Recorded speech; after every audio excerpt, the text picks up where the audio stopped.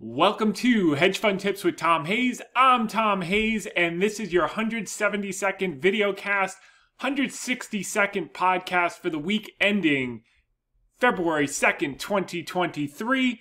Welcome, everyone. Want to go quickly through the media, and then we're going to get right down to it. First off, I'd like to thank Fitria Agrani and Maria Katarina from CNBC Indonesia for having me on the closing bell at 4:30 their time, 4:30 a.m. our time. So I was up at 3:30 today. So if I miss anything, you'll forgive me. It's been a long day, even though we're only halfway through it. But grateful to get on there. Great segment. Definitely listen to that. A lot about the Fed.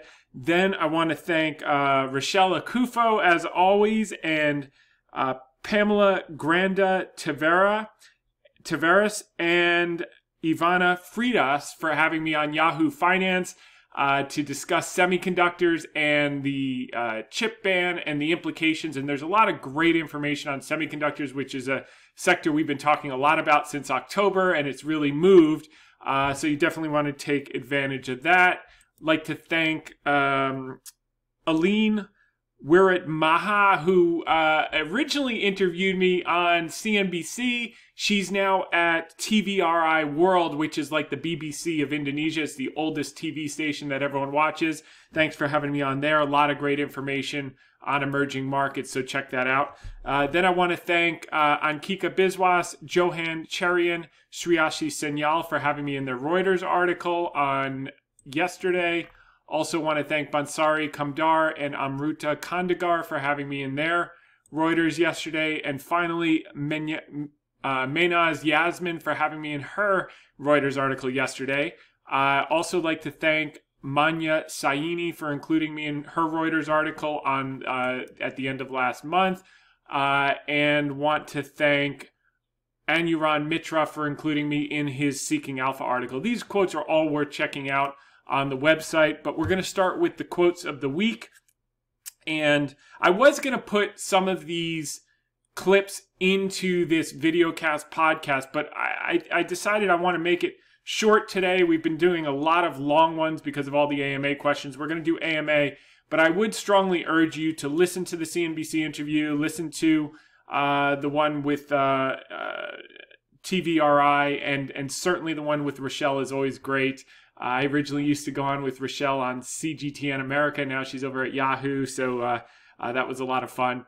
And quote of the day, this is from Peter Lynch. The worst thing you can do is invest in companies you know nothing about. Unfortunately, buying stocks on ignorance is still a popular American pastime. And that's from Peter Lynch, one of the greatest investors.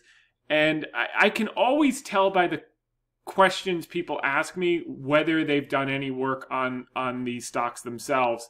You know, when a stock pulls back $2, should I buy now? I mean, would you mark your farm to market every single week if you knew it had a pretty durable yield every season? No, you would know basically what it's worth more or less. And if it moved, if a real estate appraiser gave you a bid $20,000 or $50,000 up or below where you thought fair value was, it wouldn't even faze you because you know what it's going to produce. And that's the type of research that we try to do here and teach you on this podcast, and that my clients obviously benefit from.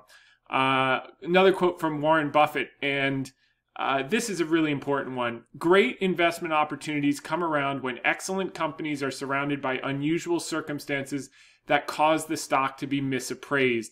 And, you know, if my kids were to ask me, Dad, can you explain in one sentence what you do for a living? I think this is the sentence. And, you know, you look at companies like Baba now on the move, but Cooper Standard as of today is up 3.5x in 8 months. So 250% return. That's one of our top 3 positions. Now it's by far our top position because of the appreciation. We'll have to manage that probably in coming weeks or months. But, you know, that's what we do over and over and over is uncommon situations. And the thing I want to point out is that, you know, a lot of you have been following me and, you know, many of you didn't take advantage of not many of you, some of you didn't take advantage of opportunities that we were pounding the table on in October because it was scary. And you had billionaires going on TV and super big names in the business saying, yeah, we're down 25%. We're going to correct another 20% from here. And it's very hard not to listen to those people if you don't do your work. And nor should you listen to me, by the way. You have to do your own work because you can't have any conviction. It wasn't easy to listen to these guys that you respect and that are your heroes make bad calls and take the other side of those trades and come out right. But it's part of the process. No one can be right all of the time.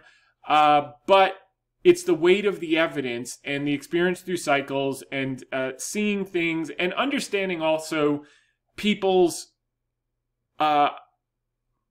mental biases, whether it's recency bias or whether it's emotional bias or whether they're understanding the composition of their book and why they're saying what they're saying.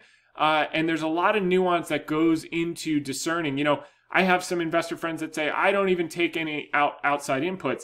I think candidly, I think that's very arrogant. I take in as many inputs as I possibly can, and I read all different point of views to filter out 99% because there's 1% there that I'm not thinking about, that I don't even know that I don't know, that's where I make all my money from. And so I'm like a fire hose. I drink from the fire hose like nobody's business. I put out those reads every morning. I've got 2 or 3 TVs on when I'm not doing hard research reading. When I'm on the treadmill. I mean, just consistently doing that, weeding out, finding nuggets, being open-minded, constantly testing your theses, and then you wind up with amazing results. And the beginning of this year is like nothing we've ever seen. But it hasn't even started. What happened in COVID, and so when COVID originally crashed, and a lot of you became fans and started listening to this podcast because you saw, when everyone was puking in the hole, we had that article come out in Market Watch on March 19th, 2020, and we called the market bottom basically the next day and went up. And then, months later, everyone was puking out energy. Everyone was puking out banks. No one would touch it with a 10-foot pole. We were like, listen, Wells Fargo's trading at a 55% discount. That was a quick double within months. Exxon, we went high up the food chain. That was a monster. We got out early last year, a little bit too early, but we weren't pigs. That was an easy, huge trade. Then we started looking at, you had this monster rally out of the pandemic, and we started looking at what's left, what hasn't moved that could have an enormous opportunity that does well, that has high operating leverage. And that's really where we came to Cooper Standard. The auto suppliers were the only ones that hadn't yet moved because auto didn't benefit as much because they couldn't get semiconductors. There was the semiconductor shortage, and we knew the catalyst was once the semiconductors came in, the operating leverage would kick in and, off to the races. Some things take a couple of years. Some things take a handful of months. Wells and ExxonMobil, they were almost instantaneous. Baba's taking a little bit longer, but now that's on the race. That's a three-year view. It could happen much faster. Cooper Standard, 250% in 8 months, and it's just getting started. But what I want to point out to you is that every year there is amazing opportunity that comes up if you know how to look for it. And that's what we specialize in. Sector rotation, market dislocation, company dislocation, and specifically what Buffett's talking about here. Great investment opportunities come around when excellent companies are surrounded by unusual circumstances that cause the stock to be misappraised. And for those of you who think that you missed it, what happened last year in the tech sector, people get misled. They look at the Dow, they're like, it wasn't down that much. But if you look at the NASDAQ, was down 35% year to date. And many companies were down 80 to 90%. Some of those which are cash generative companies. So I just want, my biggest problem, and that's why I know what the huge opportunity was that was created last year, is you haven't missed anything. If you missed the 20% market move off the bottom and some of these stocks are up, hundreds of percent, that's fine. There is still a tremendous amount to do. And I want to just walk you through. This is not like my watch list. This is just simply a screen of mid-cap and above that are down, 30, 40% or more in the last 12 months. And you just go through these one by one, and I'm not going to make any judgments about these. Some will be bankruptcies. Some, it looks like they've moved so much they haven't really even started over time. You'll get chances to buy back. Our biggest problem right now is that everything's working, but nothing has reached our predetermined assessment of what fair value will be in 12 months or in 24 months, where we'll really start to lay off a lot of stock. So it's freeing up capital for all of these plethora of opportunities that are still out there that were created by the massive dislocation last year that we just simply don't have the bandwidth because there's nothing we're willing to sell to put into these. So that's an opportunity for new people, etc., to not get stuck into FOMO and chase the things that are just going up, but start to look at what's been left behind and why. And kind of, the easy weed is the ones that are losing money that don't have a history of making money. Those are you can leave for dead. But some of these others that are real opportunities, just looking at this, I'm not doing anything with this tomorrow, but, my friend Phil just texted me about, let's take over JetBlue. I don't know about taking it over. I haven't done enough work on the stock, but this one doesn't. I'd probably look at the debt first, but there's a lot here that hasn't moved yet that is going to move. The office stuff, we'll talk a little bit about that. That's not an easy trade. We talked about it last week, but the highest quality ones are going to do fine. The marginal ones could be in a lot of trouble because there is more remote work from home. But you're seeing more and more companies like, hey, it's not even the companies now demanding people to go back to work. It's people going back to work because they want FaceTime because they don't want to be part of the next 10% that's laid off, particularly if they're in tech. So, we may be doing work on some of the ones in this, but this is just a random screen. But I just really want to emphasize that you've missed nothing. The game is just starting. What the market served up last year is generational opportunity in certain parts of the market. And I tried to pound that home in October and November, and then in December when you had that mini sell-off. And now everyone seems to be coming around to the same side. And there was really only one other person that really held their ground through this that I would say is Tom Lee and also Seth Golden. He stayed rationally based in the facts. He has a newsletter business, and Tom has a newsletter business. But I feel bad for the ones that were bullish and got caught up in the emotion and flipped bearish exactly in the hole. And now they're trying to double down on their bearish, and now they have like real career risk. And it's sad to see because they have a longer term track record of success, and they just didn't have the fortitude to carve away the emotion and just deal dispassionately with the data. And then, they'll wind up flipping back at the exact wrong time after you've had a big move. Then you'll get the 10% correction. And it's just, it is what it is. But what we do is a lot easier, which is we don't have to predict the market. We have to look at which businesses are high enough quality that have been impaired. Look at some of these things that they'll take time to build bases. You don't have to worry that you missed the first huge leg of the move. There's plenty to do. You don't want to fall asleep forever. It's time to go. It's go time. It's game time. But for all that you missed in the last 4 months, there's so much to do. The only limitation is more capital. There is some really quality. I'm looking at I'm salivating at some of these names right now. I'm just telling you. I'm also drinking coffee because I've been up since 3:30 in the morning. So you'll excuse me if I'm a little over exuberant here, but this is like Buffett talks about skipping to work every day. I just feel like I'm on a treasure hunt every single day. And because of years like last year are the greatest things that could ever happen because it serves up opportunities like these. These are not penny stocks.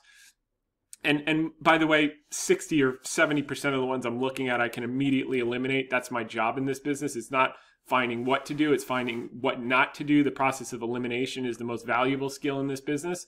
It's the exact antithesis of being an entrepreneur, is taking as much activity as you can. Being an investor is, avoiding as much activity as possible. These are, I just love it. I just love it. I'm seeing these companies report these 1 and 2 bad quarters, and when you listen and you read through the transcripts, you realize it's like it's completely a temporary impairment. There's just so much to do here. So if you think everything's overbought, and oh my goodness. And it's really great when you zoom out on a monthly chart, because if you look at the daily, like, they're just straight up already. And if you look at the monthly, it's like the game has not even begun. This is 9 pages of 4, 8, 12, 16, 20, 25. So you're looking at 225. You could probably immediately eliminate about 60. So you got 100 stocks.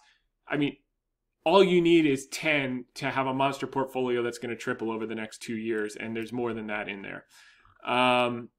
Okay, let's get down to... Oh, I love this headline. I'm not sure why we're on this page, but Alibaba traded down a couple points. I think it was on Friday because people thought they were moving their headquarters to Singapore. The reason that Chinese stocks traded down a couple points and they're consolidating is exactly what we told you was going to happen when it hit 120, is when it's gone up 100% in 3 months. It was definitely going to consolidate, but people were hopeful that it would go back down to the 90s or 80s, and I just don't think. If you get super duper lucky, you may get high 90s, but I highly doubt it. I think that train has left the station. I think the pain is pushing up and catching all the people that are still skeptical off sides. But okay, so let's do some of the articles of the week here. NASDAQ stellar return could squash tech's. How NASDAQ stellar return could squash tech's bear market by March. That's from Jack Denton. He does great articles, by the way. You definitely want to follow him on Barron's. Okay, short sellers feel the pain in stock market's 2023 rally. Those are all the triple break putt people who got the first 2 breaks wrong, and now their ball is in the sand trap, and they're still trying to double and triple down that their 3rd break is going to be correct. What the only thing is correct is career risk. Why auto marketing looks poised for growth in 2023. Why is this important? This is exactly what we've been talking about in the context of Cooper Standard. Is used cars are going to do poorly because no one's going to finance a car, even if the prices come down at 7, 8, 9%. New cars are going to do great because the average car on the road is 13.1 years, and dealer incentives are going to come back. And Tesla started the game. Ford and GM had this beautiful duopoly where it was a wink, wink, nod, nod, kind of controlled supply, partially because of the semiconductor shortage. Where they could charge above ticket, still make margins, still have good quarters. But I remember talking and I said, look, you're going to have the Kias and you're going to have the Hyundais come in, and they're just going to flood the market, and the volume is going to start to fly. So Tesla was the one that did it with cutting prices. You saw in the earnings that the supply earnings are up because the supply chain problems are eased, and now you're going to start to see the marketing, which is, i.e. incentives, which is commercials, which, by the way, will help some of these digital marketing companies and TV franchises once that marketing ramps up. But you're going to start seeing 0% APR, and I talked about that with Rochelle on Yahoo. 2.9% APR, and everyone's going to go out there and get new cars, and they're not going to be selling above sticker. They're going to be selling below sticker. You're going to be able to go in, get a deal, get 0% or 1% or 2% financing in a 7% market, which is just a boon that everyone's going to love. And for those of you saying the customer's not doing well, we're going to look at some data versus feelings and anecdotes that says otherwise. Ford cuts prices of the EV Mustang Mach-E. They got to compete with Tesla. The guy's like, I'm not going to lose share. This is huge for us because we don't make money on Ford's margins. We make money on Ford's units. And the more they cut the price, the more people buy the units. And it's the same for GM, and it's the same for Tesla. So as these guys race to the bottom and they start marketing and they start competing on price, the units are going to go back to 2017 levels. And that's when we get Cooper Standard doing, $5, $6, $7, $8 in normalized earnings power. You apply a trough multiple of 10 or a peak multiple of 20, your pick. And you're looking at 250% gains. It hasn't even begun, is the way we look at it. That's not to say you don't get consolidations. That's not to say you couldn't get a bad quarter. Earnings report, this quarter or next quarter, as you work through kind of the early stages of the recovery, it's immaterial. All that would create, it's not going to happen, but like, all that would create is an opportunity to buy more. We bought every penny that we wanted at $5.50, so we're not going to get that opportunity again. But if you feel like you missed it, maybe you'll get an opportunity at a more reasonable price. I wouldn't hold your breath. Okay, moving right along. Cooler pay gains add to debate on when Fed might pause hikes. We'll cover a bit more about the Fed, but it was a completely different Chair Powell yesterday.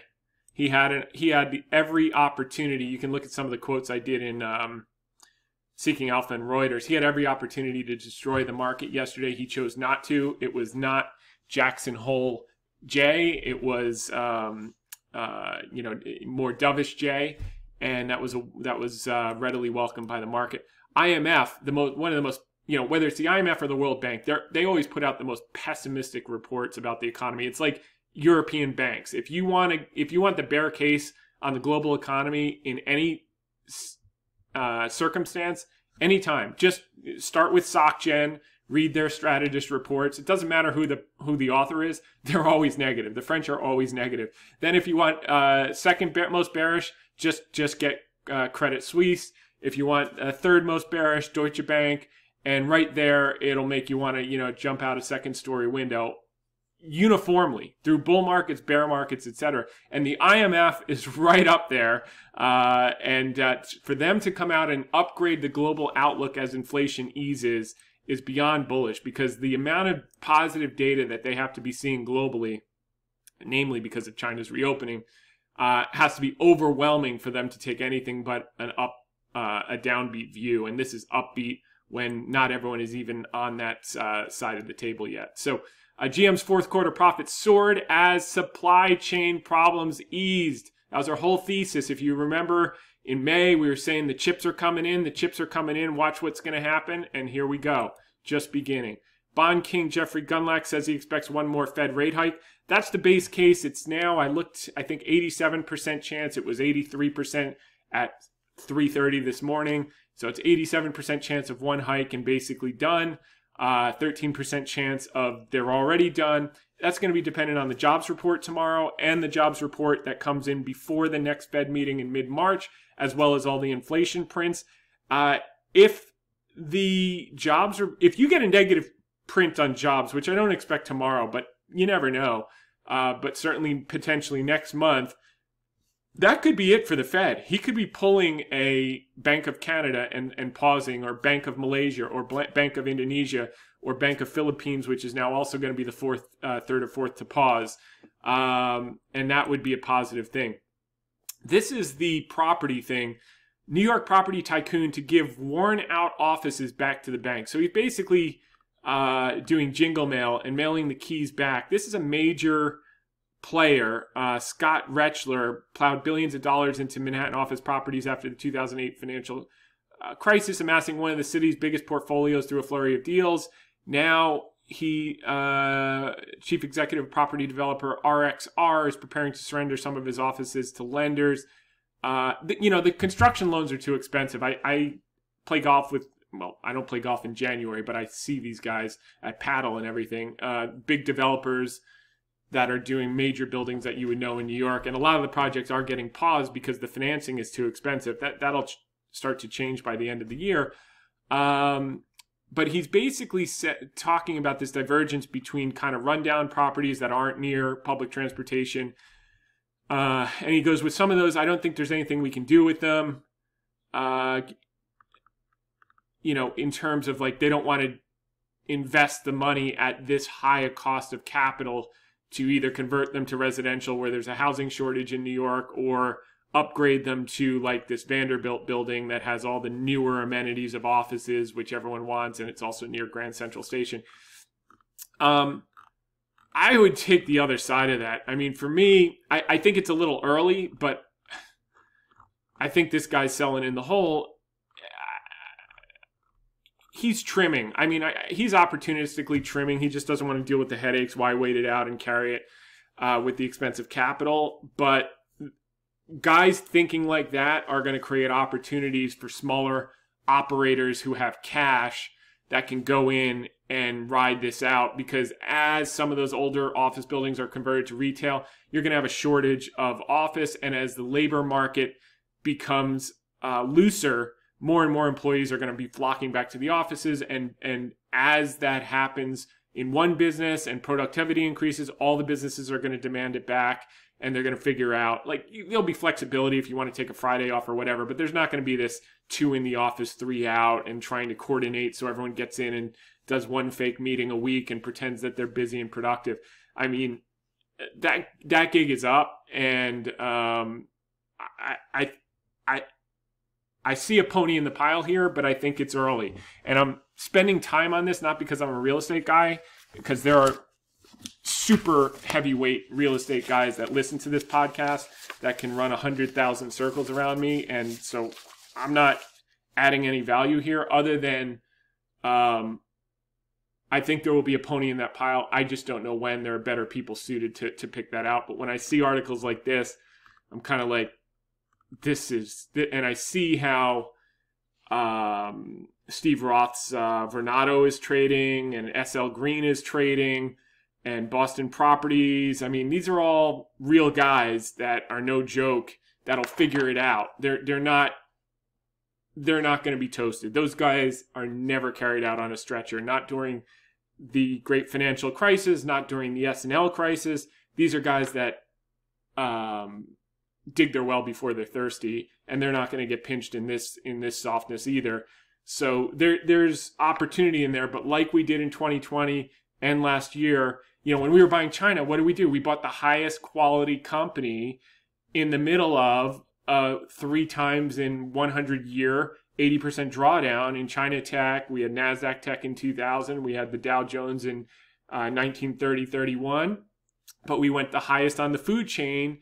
And we're going to show you why here, which was exactly part of our thesis. I want to get right to that article. Gosh, where is it? Here it is.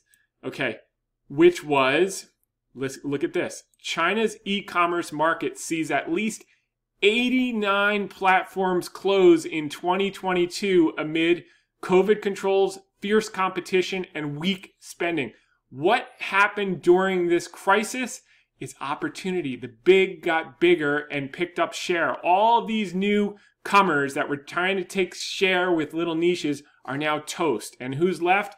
Tencent, Alibaba, Pinduoduo, and JD. And that's it. It's basically an oligopoly. And you even see it here that even though all of these platforms, 89 competitors to Alibaba, shut down, the total volume of e-commerce actually went up. Even in the worst year in history, I think it went up 2 or 3% year on year, and now they've got 89 less competitors. So this was exactly what I said about what happens when government regulates the big guys or cracks down on a sector.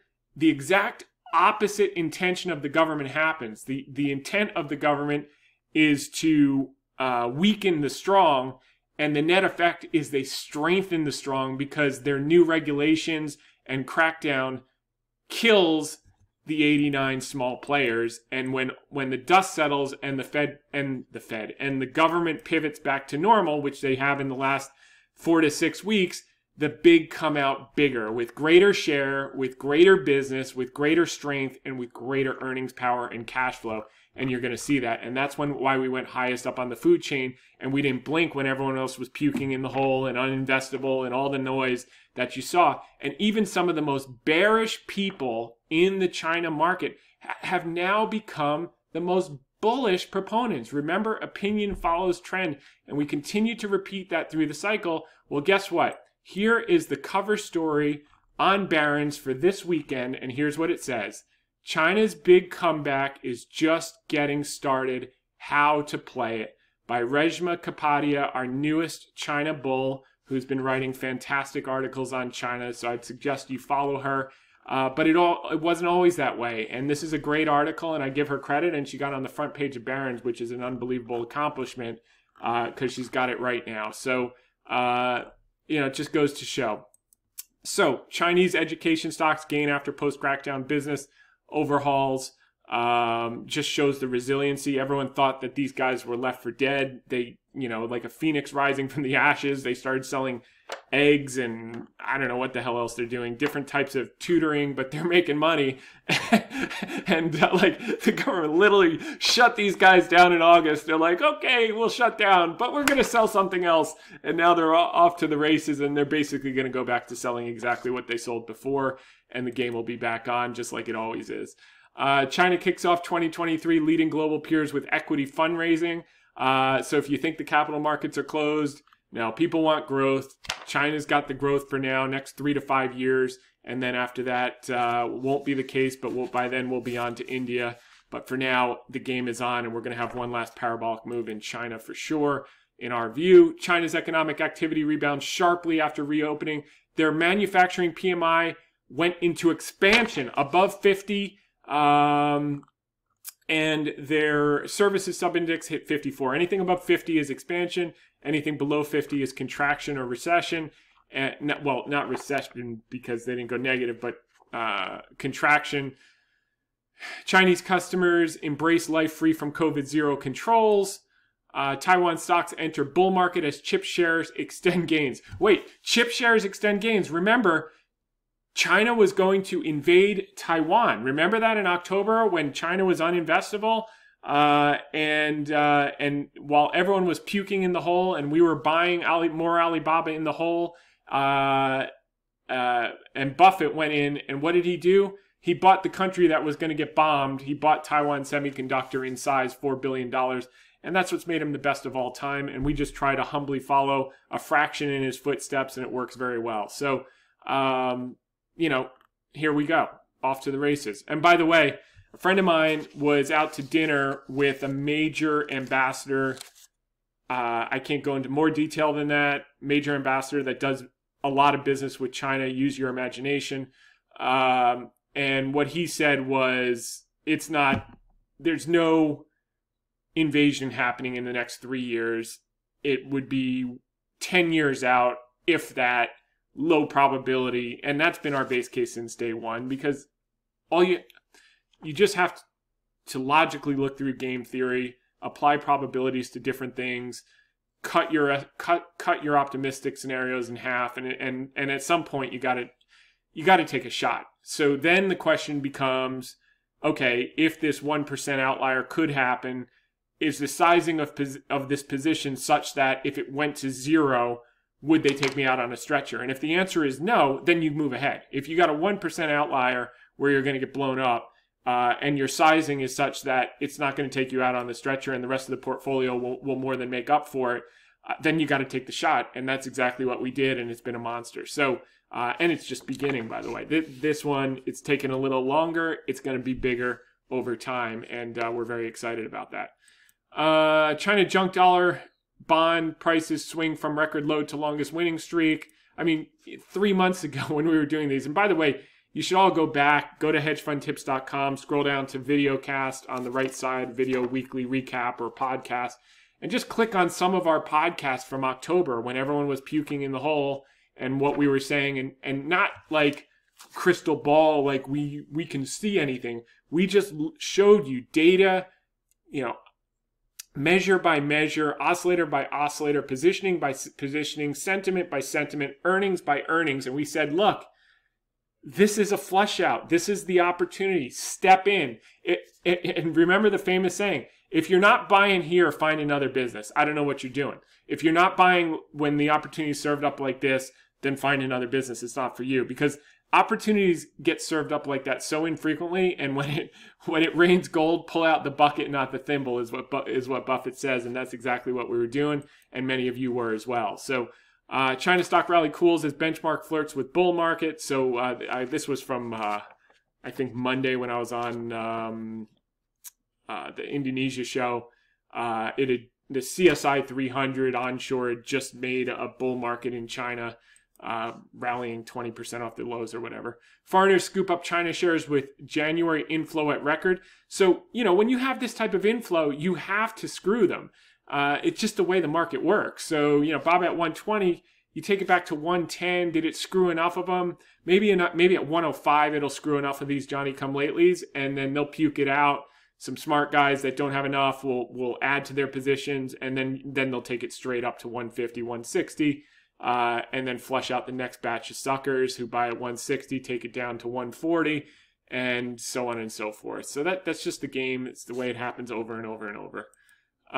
Xi urges efforts to spur consumption to drive growth rebound. What's unique about this, and I covered on, I think, CNBC, was that this recovery is different. In all past recoveries, the stimulus and the accommodation has been focused on infrastructure to drive the recovery. This time they've switched it, and they've switched it to focus on driving consumption to drive the recovery. So they're investing in consumption and the platform economy. And the platform economy is very simple. It's Alibaba, number one, JD, Tencent, Pinduoduo, and they are the toll takers for consumption, which is what the government has now mandated. That's how they're going to take their stimulus to get their recovery versus building, empty cities and things that are superfluous. They want to become a consumption-driven economy, follow the U.S. model, 70% based consumption. That I don't think they'll ever get there, but they'll try to get as close as possible. And in the meantime, we own the toll taker. We're going to make a ton of money off of that. So Macau is back. Choose your stock bets wisely. So you've seen all the casinos rock and roll. That was another theme last year that we were pounding the table. All right, a couple of tweets from Seth Golden. Assuming the market finishes the week on trend, it's likely to express a golden cross. So that'll bring in a bunch of these people that make, think squiggly lines matter. But it'll get a lot of headlines that the S&P has done a, quote, golden cross when the 50-day cross is above the 200.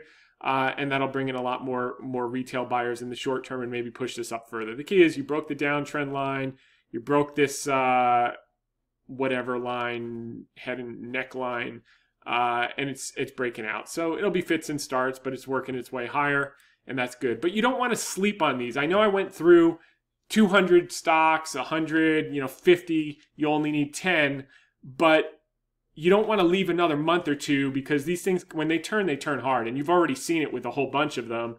Many of the ones that we've been pounding the table on. But there's another class, another vintage for those of you who follow wine. I'm not a wine drinker at all, but there are a lot of people I know love wine, and they talk about vintages and all this other stuff.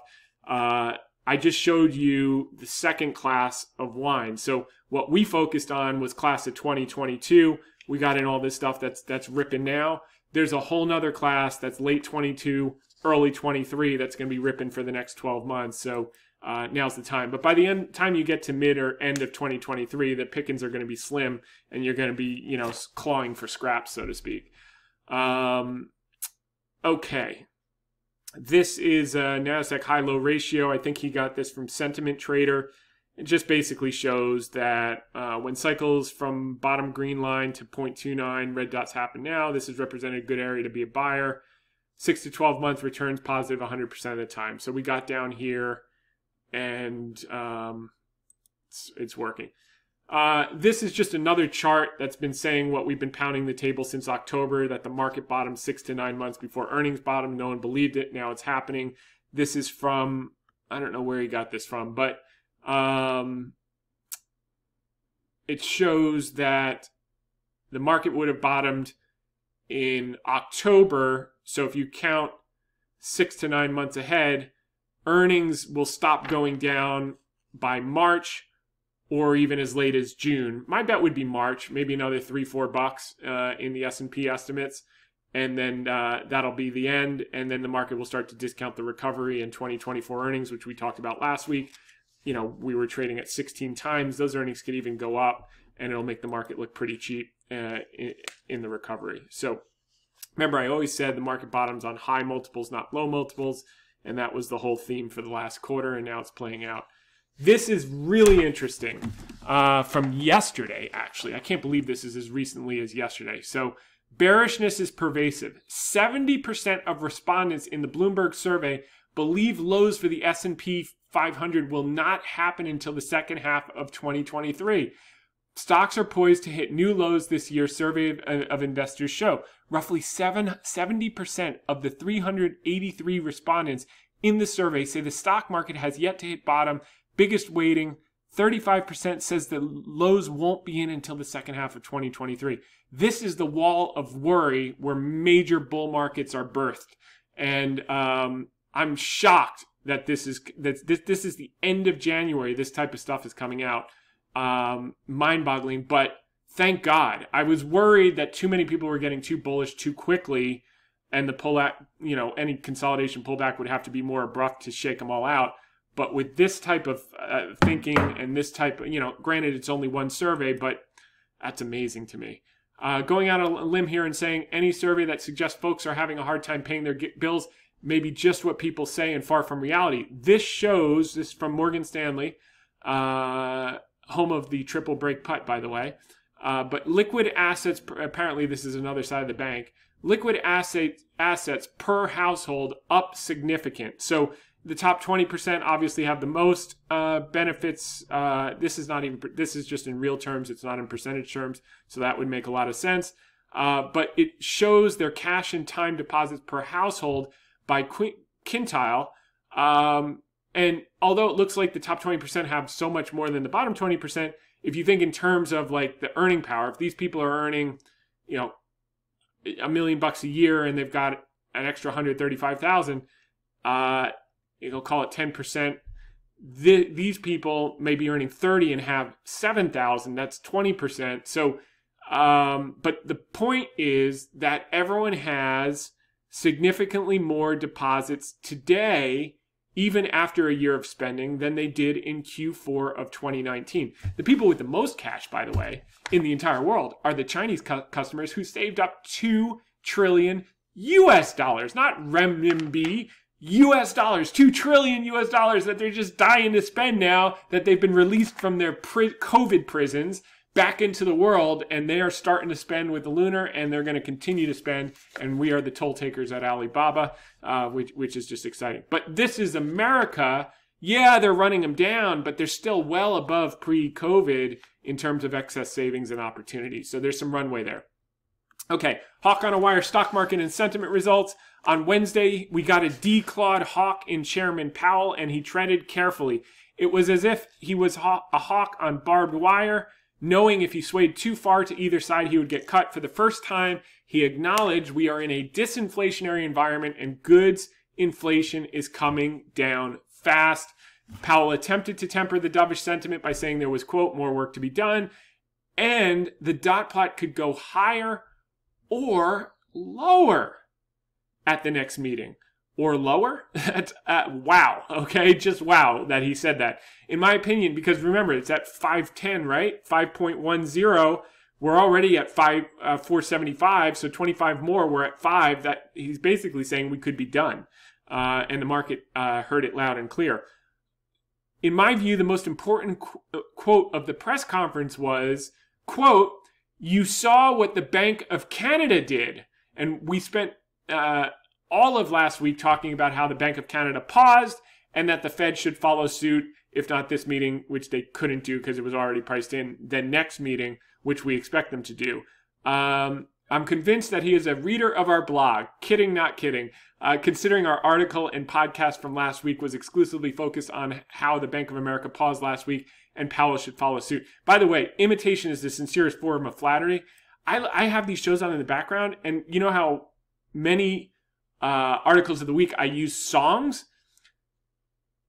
People are now not just using the ideas, they're using the songs. They're like, this is a Garth Brooks Friends in Low Places stock market. I mean, I was like, really? That was last week's article. But I'm flattered and honored that they consider reading it, and hopefully they're benefiting from it. There was a guy, anyway, I don't want, there was literally a guy reading my script about Cooper Standard a few weeks ago on one of the major stations, but he said he was getting out at $11 because it wasn't his own work. And then I searched our email list, and of course he was a subscriber. And then the next day he was on a different station, literally giving the exact same script on Alibaba. You can buy it at 2014 prices. Earnings are up 500%.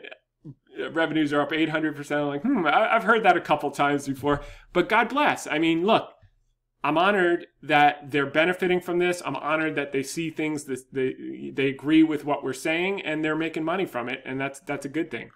Okay, CNBC. Okay, we covered all this. You should check this out. This is probably the most important video. There's no question you'll get value if you listen to the clips, and I'm not going to go through all that now because we've got some AMA questions. But this Barry Sternlicht, he's the first one who said what I've been saying about the Fed's limitation with debt to GDP at 120% versus when Volcker was in at 33%. And he's a major real estate guy in Miami. You definitely want to click and listen to this because he just puts it in a nutshell. It will ring true because you've heard it many times before here, but it's always nice to hear a different kind of slant on it. And I thought he nailed it on CNBC. And more likely than not, if they're not reading this blog, they're definitely listening to, I think it was Squawk Box on CNBC that morning, and he was phenomenal. So check that out. Okay, disinflationary, we covered that. All right, so you can read all that. The TVRI, we went into some important stuff about emerging markets and what happens when the dollar comes down. Some other highlights from the meeting. In response to a question from CNBC's Steve Leisman, Chairman Jerome Powell said it's certainly possible that the Fed will keep its benchmark interest rate below 5%. The Fed's latest hike brings the federal funds rate to a range of 450 to 475, which basically means he's saying the final 25 basis points is not a foregone conclusion. But what does he need for cover? He needs a negative print with jobs. And I don't know that he'll get it tomorrow, but he could get it in that meeting before next month. And then he can pull a Bank of Canada and we're off to the races. Then we can get back to focusing on fundamentals. It's like we spent 18 months talking about COVID and we navigated perfectly through it. Then we've spent another 12 months talking about the Fed and we've navigated very well through it. And then we're going to be able to get back to business and focus on companies, which is even better and more exciting. Or the companies will start to reflect fundamentals versus what Powell feels like before a major Fed meeting announcement. Some good stuff on the chip ban and chip inventories with Rochelle. Definitely check that out. And selling in the hole. The stock market bottomed in early October is our view. Here's what we were saying. Watch the CNBC and Yahoo Finance clips when all of the, quote, big names in the business were telling you that the market was going to correct another 20% after already correcting 25% in October. I'm sure many of you remember it well. I'm sure many of you remember the AMA questions about the major people who were saying that the market was going to go down 45%. And if you click on this link, it'll take you to a Yahoo link that I did in studio about the U.S. markets, and then a CNBC link. When my buddy Will Caloris was laughing, he's like, "So you really like Alibaba down here?" I was like, "I love it more than ever." You got to check out that clip. It was fun. Okay, so here's the S&P. This was that magic line we talked about last week that everyone was focused on. All the bears were saying it's just more of the same. We're going to bounce off. Well, we broke through that. We broke through this whatever shoulder thing, and I think we're even above that today.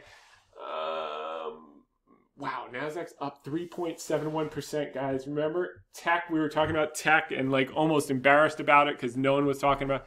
Well, there you go. That was the last thing people wanted to buy. But we did distinguish that we wanted cash generative tech. We didn't play in the junk tech. I think even some of the junk tech is rallying now. Okay, so let's see. This is from, this was, we talked about with Kristen Scholler before the end of the year. We said we thought we could get the Santa Claus rally. We got that. Then we got the first 5 days of January. Now we've got the positive January, which means that all three triggered, means on average you get 17% up. Ryan Dietrich put a more comprehensive addition to this.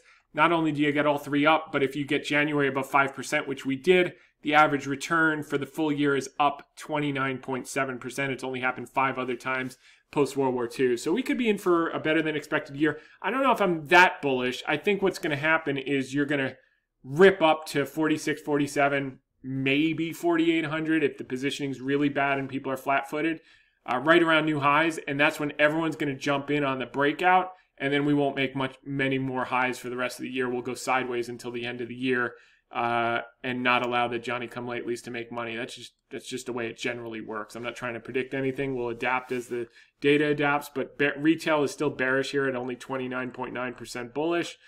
The overall fear and greed is getting a little bit toppy, so that could be a short-term consolidation just to shake out some of this Johnny-come-lately money.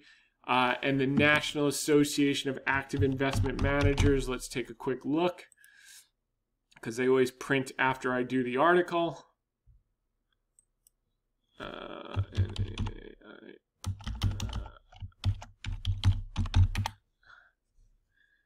right, let's see here. It's at 78, so not much change. They're chasing up. Earnings, top 50 weight. This is the IBD 50. This is the growth index, FFTY. Top 30 growth companies, which are the ones most slammed. The cumulative earnings power of these top 30 weights in that FFTY ETF have gone up by 3.87% in the past 60 days. No one would guess that. That's what's happening. It's happening under the surface, which is why we do all this granular research and do all this work. So we are not swayed by emotion. We just deal with data. Basic materials. Remember, everyone was pounding the table because they had a rally into the end of the year, and we said we're not interested. We're agnostic on energy, materials, industrials. Everyone was chasing that. Well, sure enough, Cat sold off this week. Deere, all that stuff. Honeywell, you saw this morning, and energy, and all those are down. Materials are down, and guess what? So are their earnings. Everyone was chasing it after the run. And what were we talking about before the end of the year? What was going to produce? The last shall be first. Communication services and consumer discretionary. And those have been the top 2 performers this year, year to date. Think Amazon, etc., which we've talked about ad infinitum. All right, let's go to the Ask Me Anything questions section. So I think a lot of you get value out of this, but for those of you, oh, by the way, I just want to say something here. If you're getting value or you've gotten value from these over the years, I put a ton of time into this every single week, and I enjoy doing it for my clients, and I'm happy to share it. If you got value from this or previous episodes, the greatest compliment you can pay me is to share it with one friend. And how you do that, if you're watching it in at hedgefundtips.com, there's a link up here or down here. You can just click on YouTube. It'll take you to YouTube, and then you just click this share button. Obviously, if you like it, that's great. If you write a comment, that's great. That'll train the algorithm to show it more people, and the more people that see it, the more incentivized I am to keep doing it for non-clients. But this is where it really, the rubber hits the road. And you could just simply click on this, share it on social or email it to a friend and, just say something like, hey, I know you follow markets. You may like this as much as I do. End of story. You don't have to pitch them on it or anything. Just be like, hey, I've been watching this for a number of months. I've made some good money with it, or I've enjoyed watching it. I've learned new things. I thought you might find it helpful. And I think most of the people you're going to share it with, if they are into markets, are going to get some value out of it. And that's going to get the message out to more people. And that's going to make us want to do it for a long, long time, even for non-clients. So thanks on that front. So let's get to the Ask Me Anything questions here. Patrick Kelly, I've been watching your weekly YouTube videos since last summer and enjoyed watching the CPS trade develop. It must feel good to see it play out exactly as you've envisioned. I know you're not crazy about Brazil, but I would be interested to hear what your thoughts are on VINP, which is a small cap asset management platform. They seem to be well positioned, but I also understand that there's substantial political risk. Keep up the good work. I've forwarded a lot of your videos to friends who have an interest in finding asymmetric opportunities. All my best, Pat. Thank you, Pat. That's pretty nice. It's like you read my mind.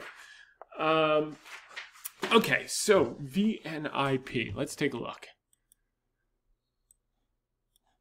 VNIP. Okay, now, keep in mind my nature. You guys have known me for a while now, and some of you haven't. When there's dislocation in Brazil right now, I want to go to the highest quality businesses. I'm sorry, VINP. The highest quality businesses. This is a small cap.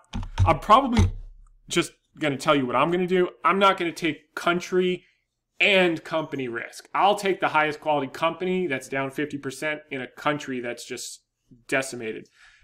Second thing that's a red flag for me is only 2 years of data. I have no way of seeing how this has performed through cycles. So for me, it's a pass immediately. I'll just take a quick look at the financials to see if you're anywhere, where your thinking process is, and maybe I can contribute something there.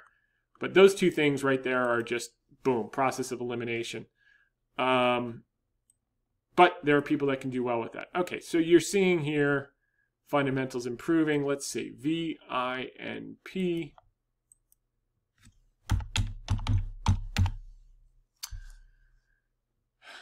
Okay.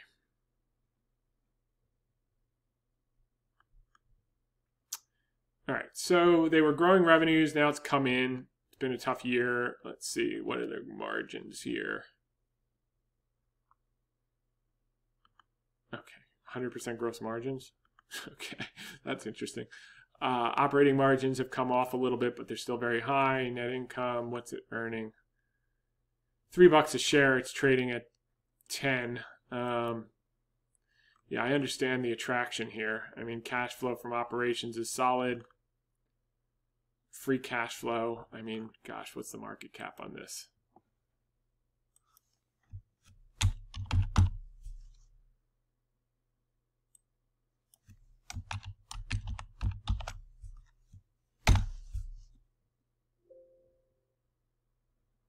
All right, we'll wait for that to come. Let's see here.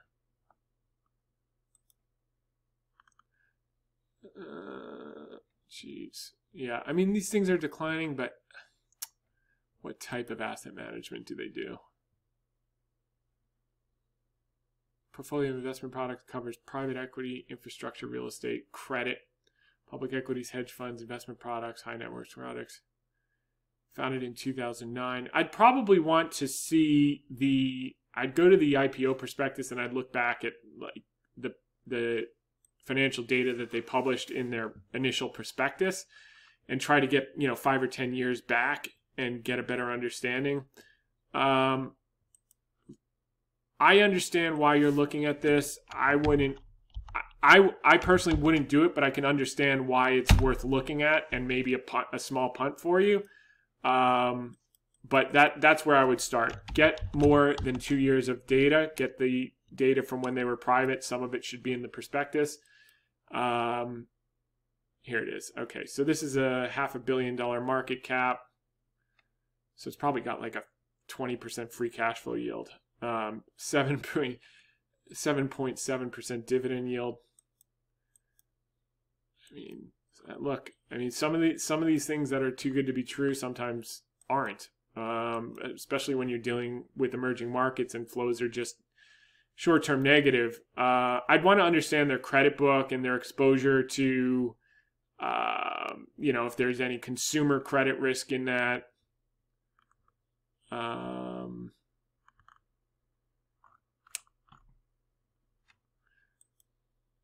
Worth exploring more. I mean, you just have to do the work, listen to some of the conference calls. But for me, there's just not. It's not what we do, but I definitely think it's worth looking into further. JT Investor. Tom, how hard did you laugh when you saw the cover of Barron's on Saturday? That was the one that China thing is just getting started from our formerly bearish and now uber bullish emerging markets writer. Maybe they will do auto suppliers this weekend. That's funny. Keep up the great work. Would also appreciate your thoughts on HBI. That's Hames Brands. Seems like a good company with a bad balance sheet, but fixable. They managed through the great financial crisis just fine with an elevated levered profile, implementing cost-cutting measures and poised for some easy comps this year. Supply chain freight costs no longer major headwinds, plus a dividend yield of 7.5. Seems like a nice bonus for being patient, assuming it doesn't get suspended later this year if they breach loan covenants. Their products are timeless. No fashion risk with other apparel companies, but also no brand moat. No, I mean, they have a brand moat, but you know, you now have Kirkland. You have all these brands that you didn't. When you were growing up, you had either Buffett bought Fruit of the Loom, or you had Hanes. Or if you're a single guy, you got to wear the fancy stuff, you know. But that's basically it. Now you got Kirkland. You got all these other things coming into play. Amazon, I'm sure, has their own brand. But leaving that aside,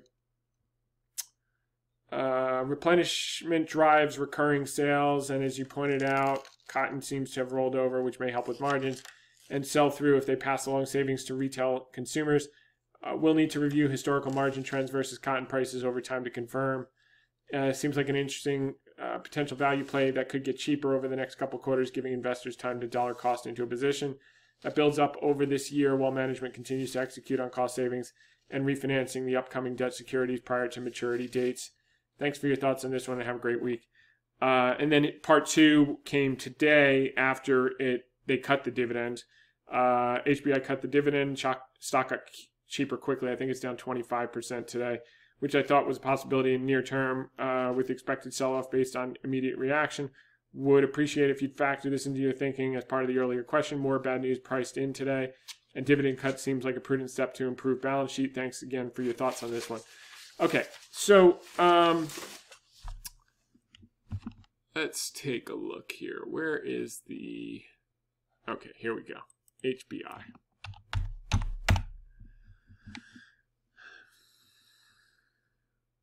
Okay, so it's down from 20 to now 650. I guess when he sent the first one, it was at 8. Now it's at 650. They cut the dividend. Let's see what's happening with the financials.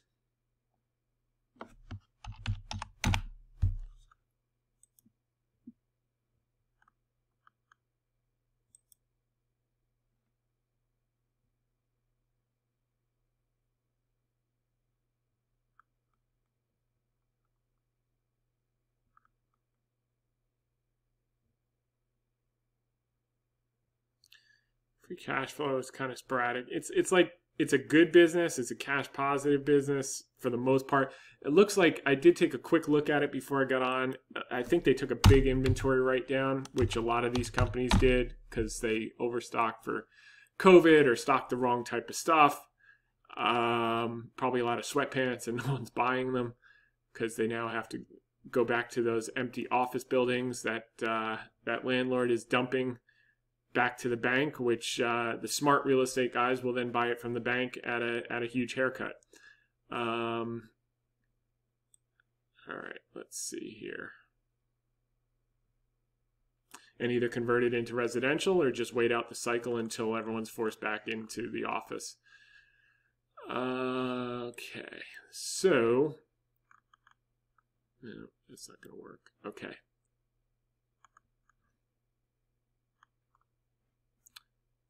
Go back to 2012. All right. So you got revenue up from 4.5 to 6.5. It's come off a little bit in the last year. Margins are relatively stable. I think this is probably a similar balance sheet issue like Cooper had. And I think credit markets are getting easier and easier as we move forward, and rates are going to be coming down lower and lower to finance the high-yield debt as financial conditions ease and the Fed stops. So that's probably a good thing. Net income. So they're earning about $1 a share. The dividend is now cut. And the balance sheet is the issue. They've got, I think, $3.6 billion of debt. If I remember correctly, I think there's $6.5 billion of revenue.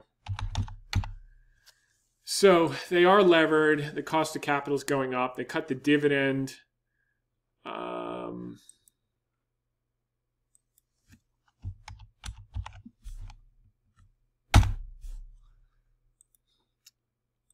Look at the cash flow statement.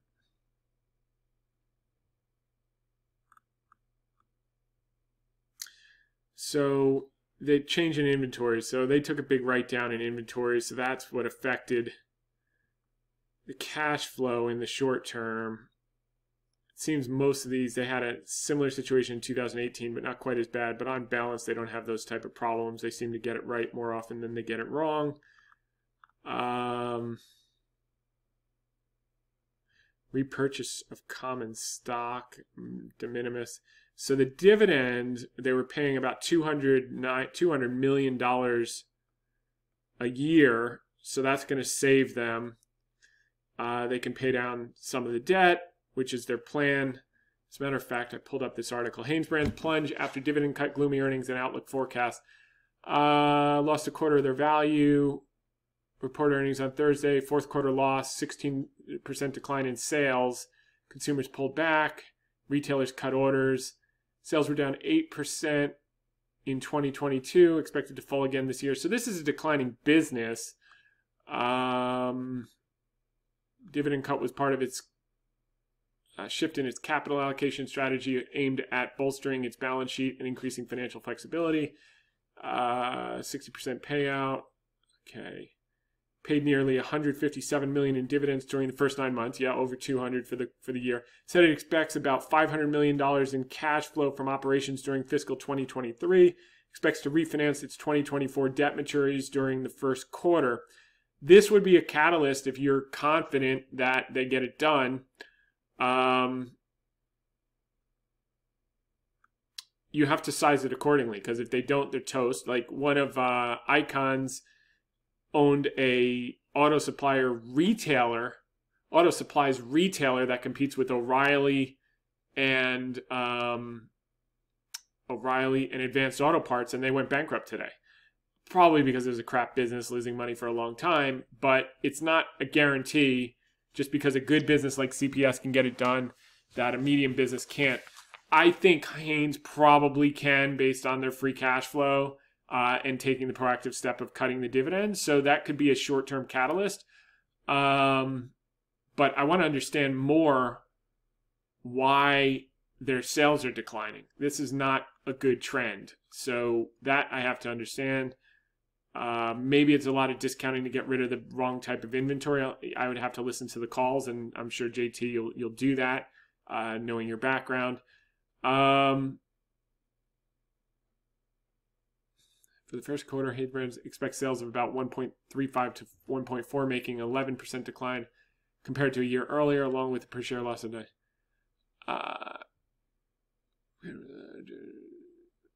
Yeah, there was something in here though. In the stripping out the one-time adjusted earnings were 7 cents a share. Now, what was the one time? Was that an inventory?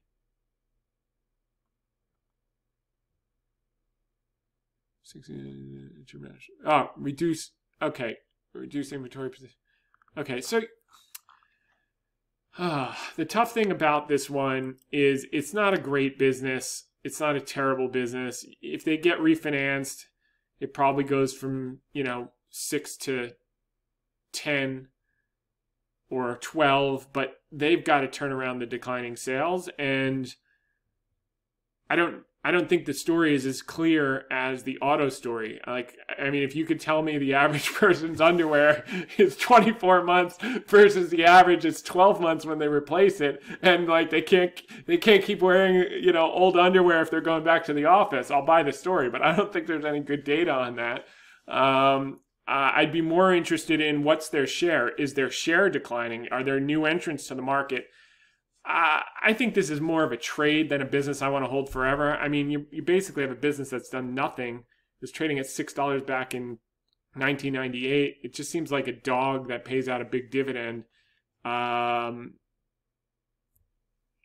think it'll work for a punt. I think they'll get refinanced and maybe you get a double out of it. But I don't want to take that level of risk for a quick double. I'm willing to take that risk if I can have a multi-bagger over years because I believe it's a great business. More work's to be done. You got to listen to the investor presentations. You got to listen to the calls. You got to understand share. You got to understand competition. If you can get comfortable as to why the sales are declining and how they're going to normalize and get back to regular levels in 24, 36 months, then it's probably really interesting. But that takes a lot more work than 10 minutes on a call. Jason says, hi, Tom, could you share your thoughts on 3M earplug lawsuit and current valuation?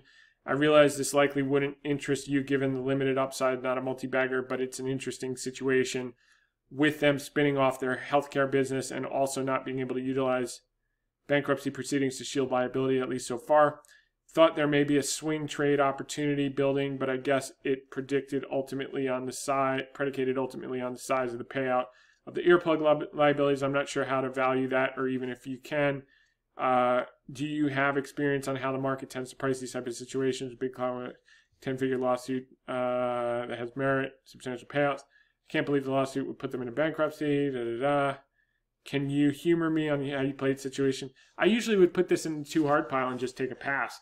I think 3M's a great business. I think they'll come out of the lawsuit fine. I have no way to quantify it. I'm not a lawyer. But if I was wanting to put a position, I probably would speak to a lot of lawyers who specialize in this type of thing. And I'd just work my network to talk to people like that before we put on a position.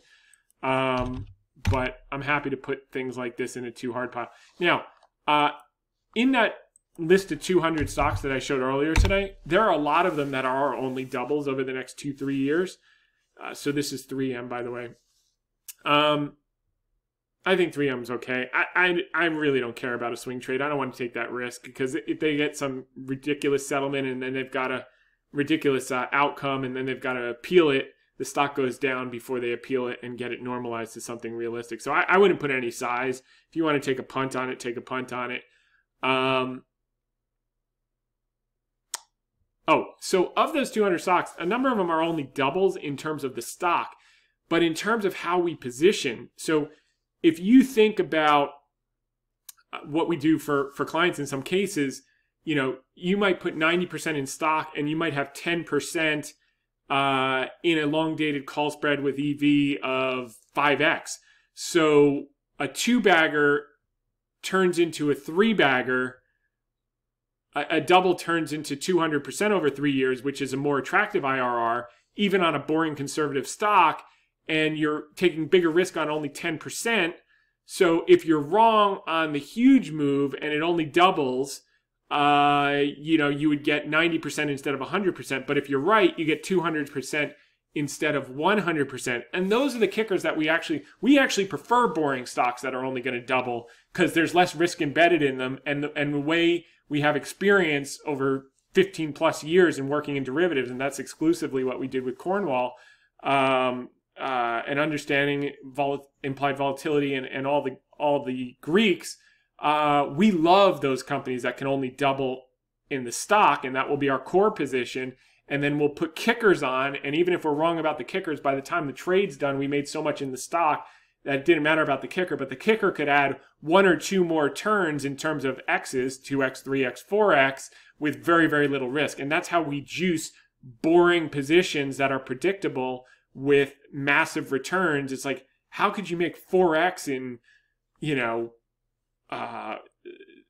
some boring company like Disney or some boring company like Amazon that's only going to go up 50 or 75%? It's because of how you position. You put your core stock and then you have your kicker, and that's a whole level of expertise and training that takes many years to master. But we do that, and that's why we are so excited about those names. You may have looked at some of the names, and like the ones that are really down, don't earn any money, we wouldn't touch them. But the ones that are only down 50%, that would revert back to their mean and only be 100% trade, we'll get 200 or 300% out of those, positioning them now before they take off. Once they take off, you can't get that 5x EV on the kicker that you would have in the environment like this when the VIX is, you know, below 20, where you really want to pounce.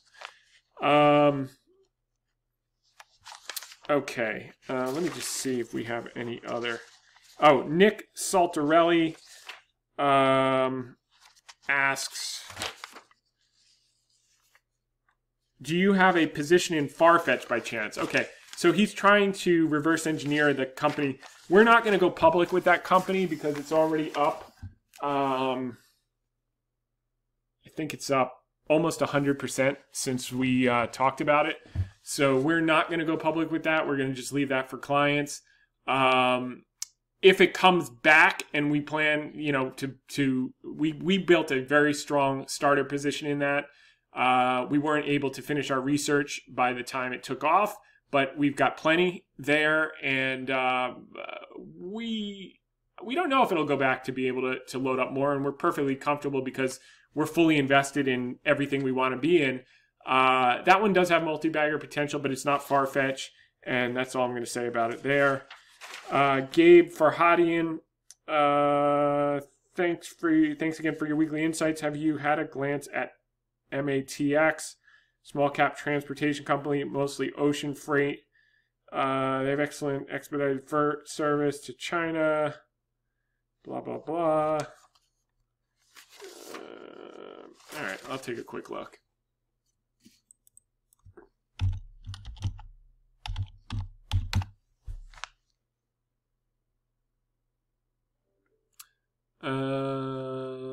Let's see. MATX. All right.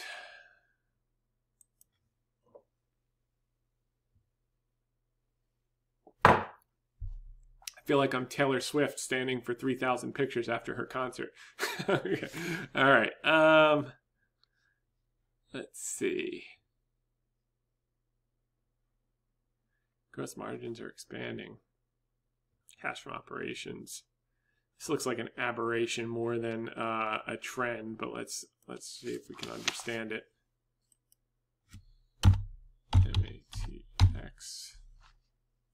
This reminds me of Zim. Everyone wanted the Zim shipping up here. I'll show you Zim.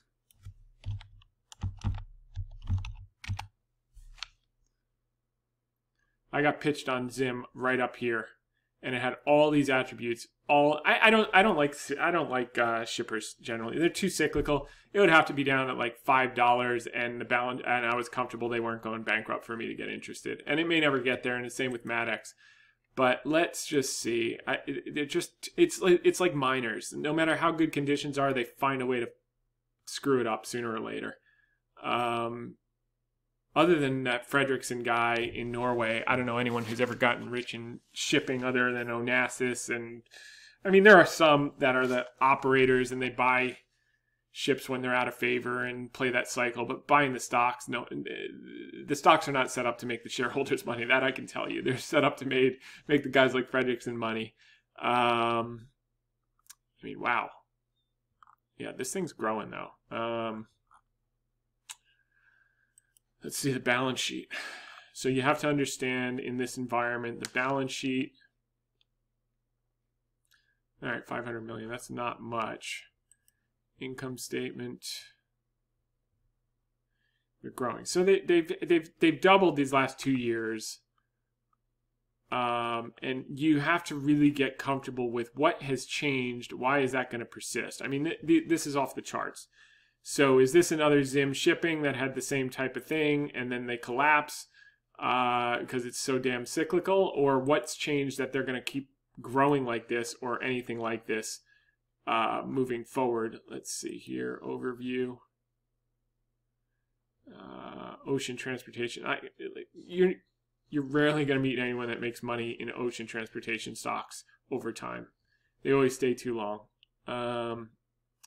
It's like when you hit 31 on the roulette table, literally take your 100 to 1 and go home. And no one ever does. And that's the exact case with ocean freight transportation. They hit these jackpot payouts, and they stay at the casino too long, and sure enough, those 2 Jack and Cokes cost them $10,000 or whatever it was, most expensive 2 drinks they've ever had. And that's what ocean transportation is all about. You stay too long at the table, and it's the most expensive lesson you're ever going to get.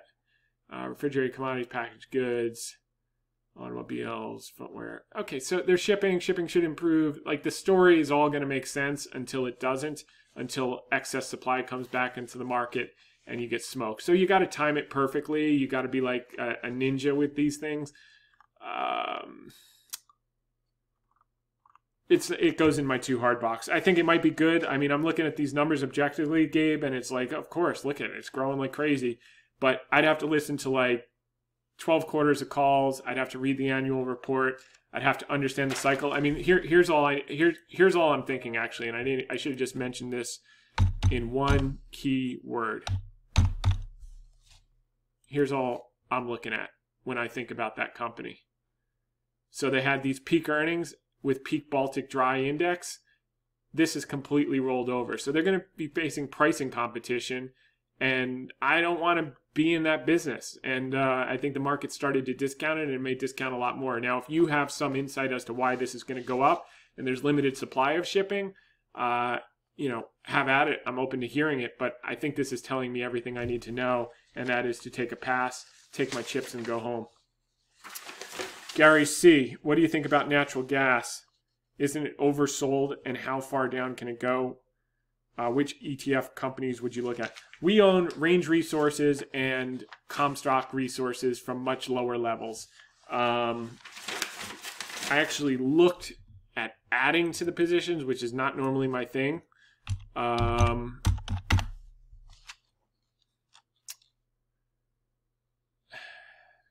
You know, I think we have like a double on Comstock.